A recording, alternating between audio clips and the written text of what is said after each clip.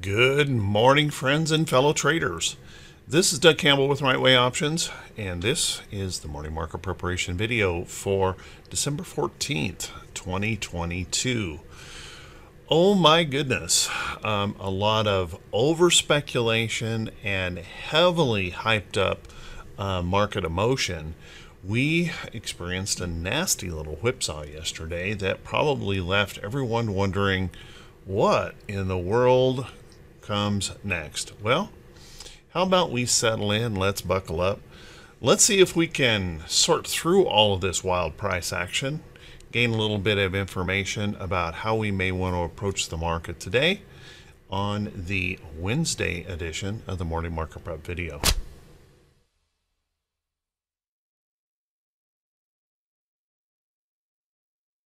Good morning once again, everyone, and thank you so much for being here. I do truly appreciate it. Well, we had quite a wild ride yesterday with emotion spilling out all over the place, gapping up 800 points on a better than expected CPI report, but then really the realization that probably with 6% inflation rate still hanging in there, that it wasn't likely going to change the stance of the FOMC. And that is what we face today. So let's take a look at these charts and see if we can, make some sense out of this. When we take a look at the Dow, the thing that really seems very important to me. First off, I keep mentioning this, but we want to remember that the Dow is the strongest index in the market. Now, we also want to remember it is the smallest index in the market. Only 30 companies make up the Dow, and they have been able to push this, triggering all of this market bullishness emotion with this idea that suddenly the Fed is going to pivot. And maybe that's true, I don't know. But what I would suggest is this is also one of the most dangerous indexes right now. And that 800-point gap and pull all the way back yesterday certainly displays that. So when I look at this chart, what I see here is a very dangerous price range that is about 1,200, 1,300 points between the high and the low. And as you guys know, when I look at a chart and I'm thinking about the day ahead, I want to look at this chart and say, well, what are the expectations? What could occur? Well, if we look at this market and suggest that if the bulls find inspiration today, about the best we can do is look to these resistance levels in the chart and say, well, we could push all the way up here, we could push up here, and that would be a reversal of 500-600 points on the day, making for a pretty dangerous situation when you think about it.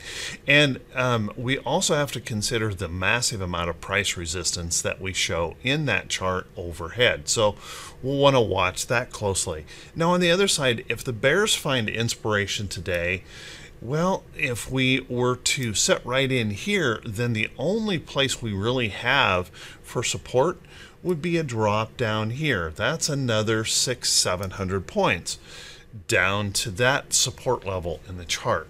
Now what I'm trying to display here is the wild emotion that we've seen in the market, and that the Dow is producing some extreme danger no matter which way you decide to trade it, either bullish or bearish. There is a lot of risk to any kind of a logical stop loss in the price action of the chart. And I think this uncertainty is creating an awful lot of pain for traders out there. These wild whips are creating significant losses in a lot of folks' accounts, or they're being a little bit more cautious like me and just saying, you know what, I'm not going to put money at risk when I have no edge. When it's turned into straight up gambling and there's no edge, I don't want to do much of anything. I just want to protect my capital, because it's not worth me risking my capital in such a vast range of uncertainty here in the market. Now, looking, and I don't know how that we could look at it any other way than that, with Jerome Powell coming up and so much emotion wrapped around his comments. Now, if we were to take a look at the SPY, SPY, very much in the same situation, but we have an additional problem here. That additional problem is we ran up here and we tried to break that downtrend resistance in the chart. We popped through it and rejected it on the day. We have a significant level of price resistance in the chart as well that we're having to deal with in the SPY. So looking at this chart, we also have that really wide range, but unfortunately I have to turn this one, instead of green, I have to turn this one red. And the reason I do is because of that downtrend and major price resistance level that we have rejected in this chart so far. So with that being said, if we were to find bullishness here today from our point right here that we're looking at the open, well, then we look back up here. That big point move to come right back up here to the top would seem the likely location if we get there. And it is a very big move, meaning that there's considerable risk in it. And unfortunately, we're sitting right here on this price support in the chart. If we find bearish inspiration today, it once again suggests we could come all the way back down here to find that support today. A very painful move in the chart, and big point move that I think is extremely dangerous, with so much emotion and speculation driving this wild and crazy price action.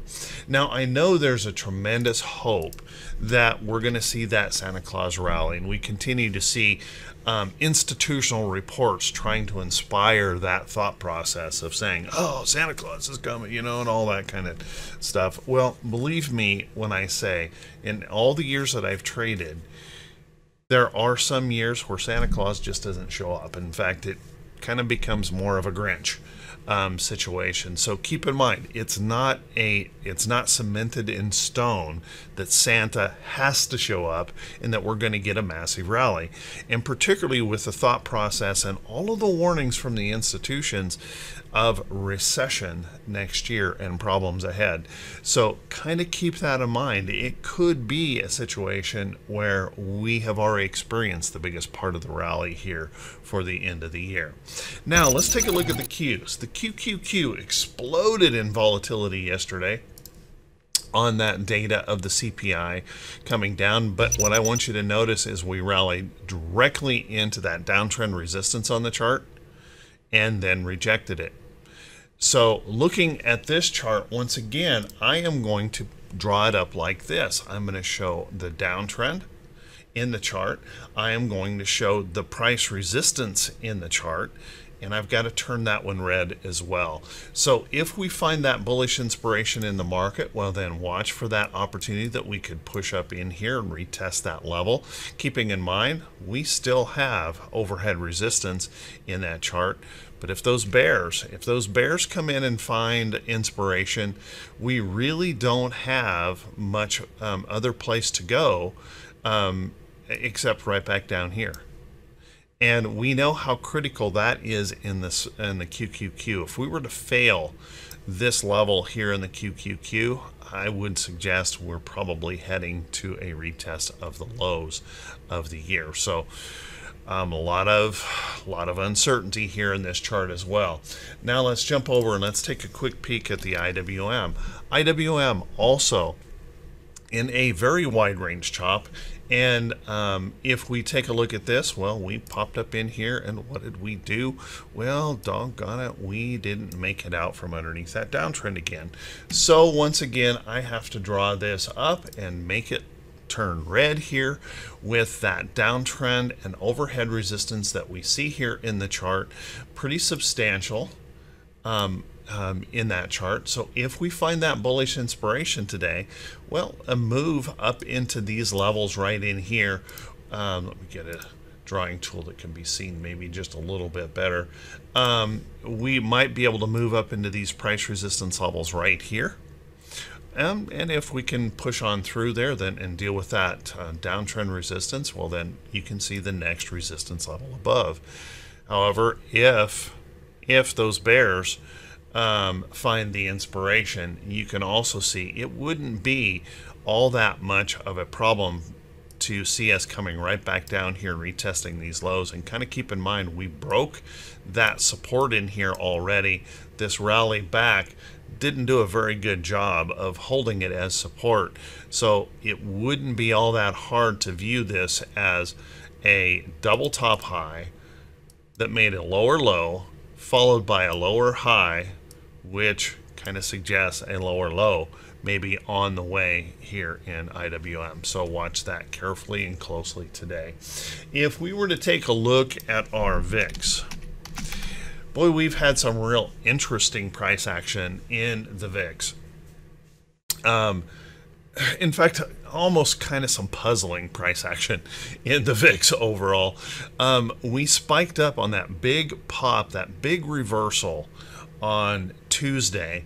We spiked in fear on that bullish move. And then yesterday, we ended up taking it all the way back and pushing us right back down here, even as the market whipsawed and gave up the big gain of the day.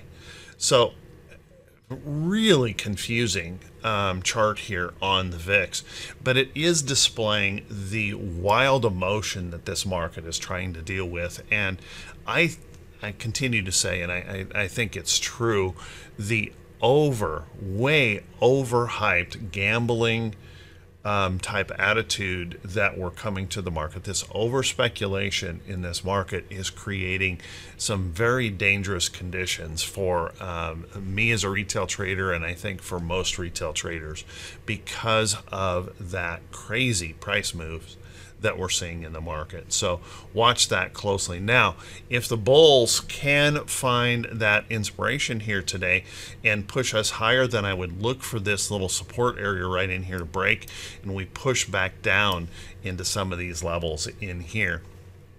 On the other hand, if the bears find the inspiration here today, I would look for this support level to potentially hold, pushing back up, and we'll start testing these additional resistance levels in the chart to see if that fear starts coming back into the market as we head into a likely recession next year. Let's take a look at our T2122. Now, our T2122 at the open yesterday, we opened all the way up here in the bearish reversal zone.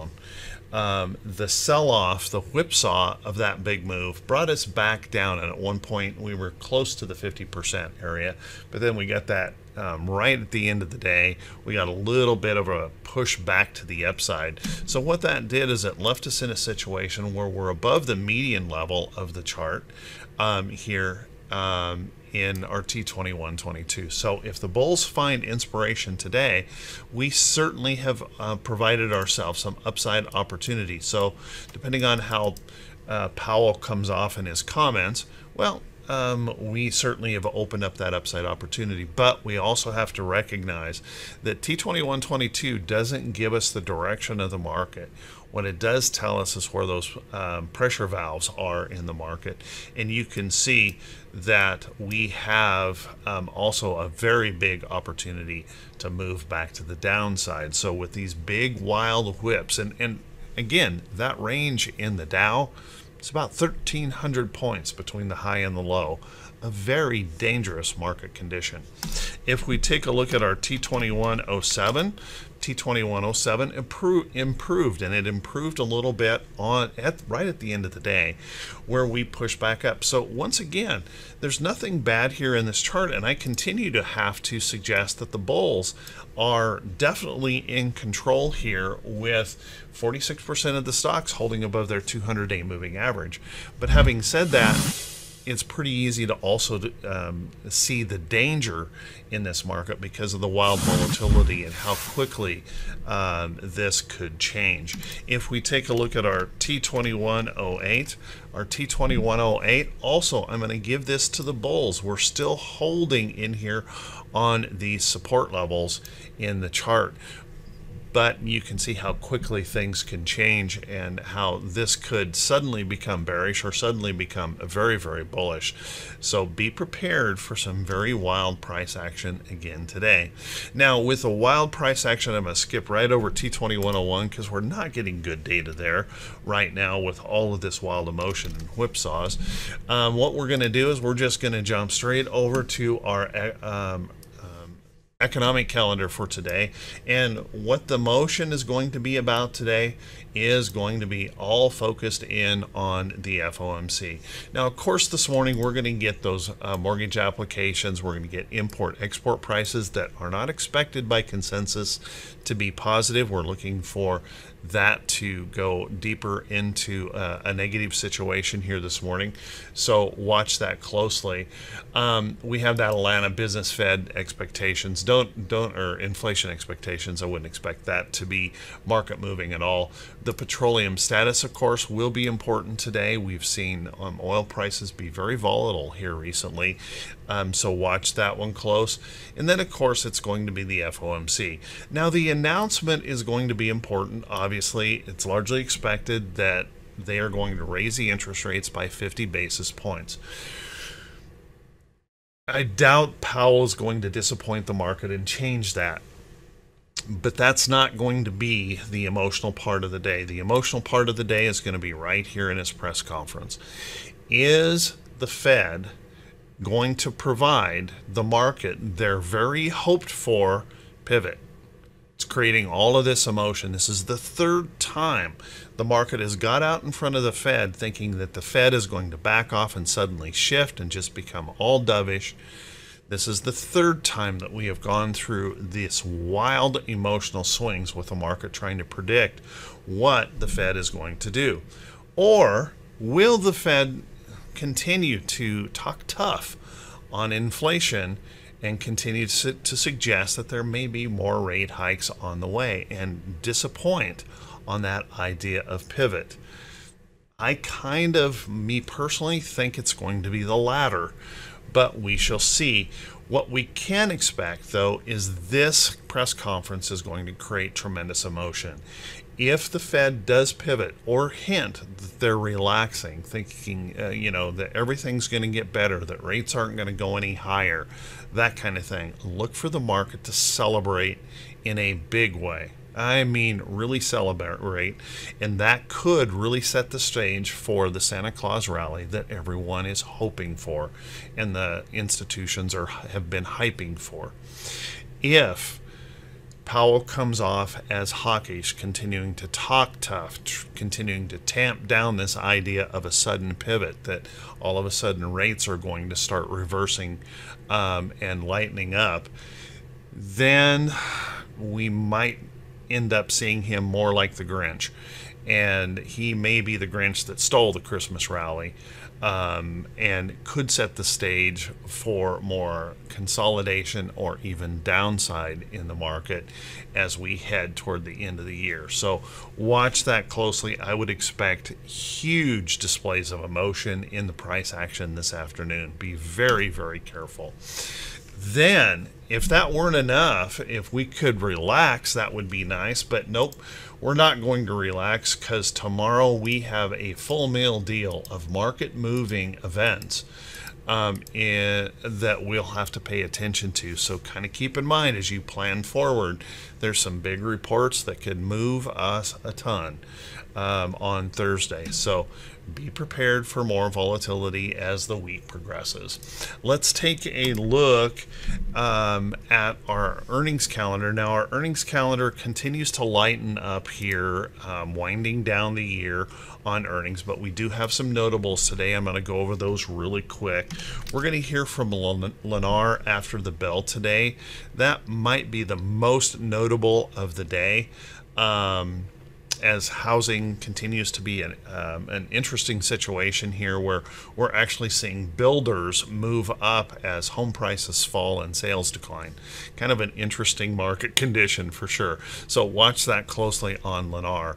MITK will be reporting today. Looks like they are popping and dropping in the pre-market here just a little bit. NDSN will also be reporting today. Keep an eye on that. We'll hear from REVG today. Watch that one close. And TCCom will also be reporting. So keep an eye on that. Those reports, not exactly the market moving kind of reports here, so don't look for a lot of drama there. So with that, guys, let's take a look at some stocks that could be setting up. But before we do that, if you could do me that quick favor, if this is the first time you've seen these videos, if you could please click that subscribe button on YouTube.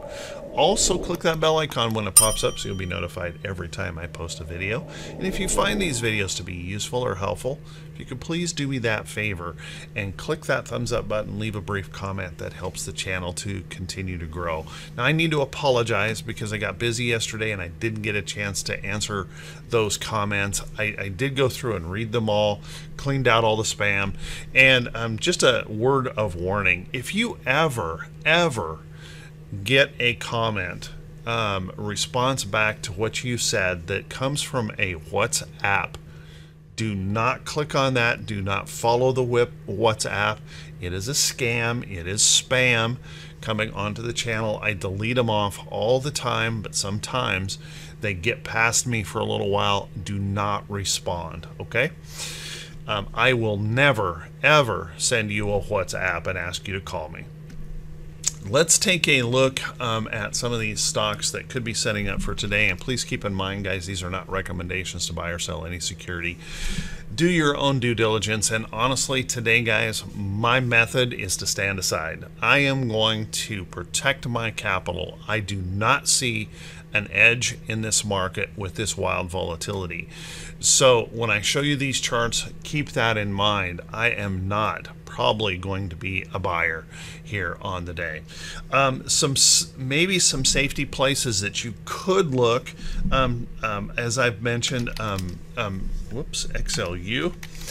Utilities have been kind of a bright spot here recently, and honestly a rather controlled rally to the upside. Kind of a nice sight in a market that's filled with volatility.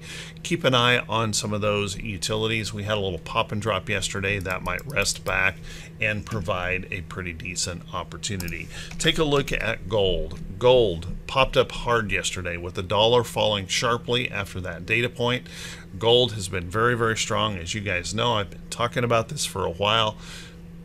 Keep an eye on it. It's just looking pretty darn good. Silver continuing that run to the upside. A little pop and drop yesterday, but still showing lots and lots of strength in silver. I think it probably needs a little bit of consolidation and rest for another entry, but watch that closely. Another place I think you can go is take a look at some bonds. Take a look at TIP. TIP bonds could be setting up here. Nice little resting pattern in here. Nice little backup and filling of consolidation. Notice we're coming out here close to trend. I would be watching for that opportunity maybe to get into TIP bonds. TLT, as you guys know, is something that I'm holding. I've been adding to this position in this chart since, let's see, since right here on that alert. You guys know I've been talking about this. I'm looking for more of a rest or pullback in here, so I wouldn't want to chase into this trade. I want to see that, honestly, I want to see this pullback or rest more. I want to have more of a good support area to add to this trade. So watch that closely. I think there's still maybe plenty of upside in TLT to be watching. I think we have to really start taking a look at the potential short side of energy stocks. Noticing what we've got going on here where we broke support in the chart. Now we've rallied back to that resistance. Look for that opportunity here that these could become short trades following that downtrend to the downside. And that would be really based on the fact that demand may be coming down with all the issues that we're seeing in China and Europe, and the economy slowing down, and just that recession that we're likely facing in the coming year. So watch some of those closely. But with that, guys, I'm running really short of time. I was too long-winded on the explanations in the index charts today, so I'm going to have to cut this off. I want to wish you guys all a fantastic day. Thank you so much for being here. I want to wish you all of the best. Be careful, be safe. Make sure you have an edge if you decide to trade today. And I wish you all the best. See you bright and early Thursday morning. Take care, everyone.